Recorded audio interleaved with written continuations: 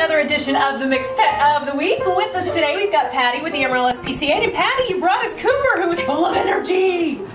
I did. We don't know a whole lot about Cooper because he was a lost and found little dog.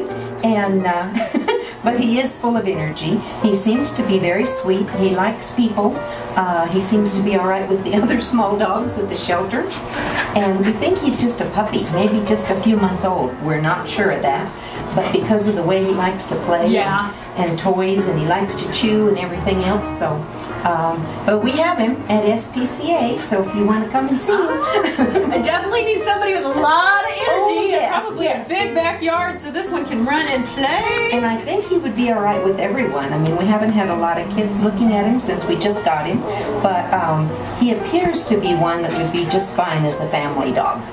Well, he's just lovable and fun and kisses and all that good stuff. If somebody's interested, how they go about adopting Cooper? They can call out to the shelter at 622-0555 or come on out. We're at 11901 South Coulter, and they could start out with a pre-screen and see about adopting him. Sounds great. Well, if you need somebody to keep you on your toes, Cooper's the dog for you. Contact the Amarillo SPCA today. Got all the information coming up, right?